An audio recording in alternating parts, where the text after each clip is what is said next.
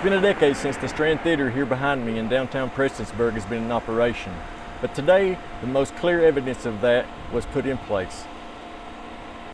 The Strand Theater welcomed moviegoers for the first time on December 27, 1949, and closed its doors in 2013, but the historic sign going back was a symbolic win all its own. We started taking the Strand sign down. I don't know if you follow social media or not. I personally don't, but my wife said, oh, y'all getting eat up, you're getting rid of the Strand sign. So the Strand sign's been refurbed by Unisign, a local sign company.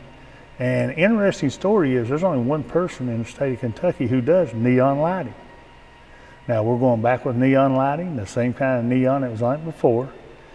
People that remember it freshly in their mind from the 90s is going to remember it to be a little bit paler color. That's because it was wearing down.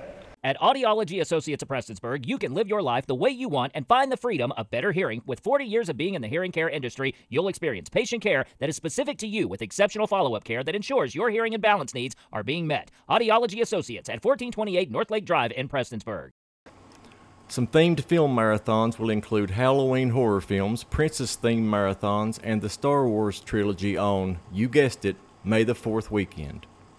So it's freshened up, the sign's freshened up, it's painted back like it is, we're ready to go. We got black so that the sign would stand out. We want people to see it. And we're not through with signage yet. We got some more things in mind. Stapleton says that the Strand will house 400 people comfortably, and most of those at tables. Reporting for Mountaintop News, I'm Sheldon Compton.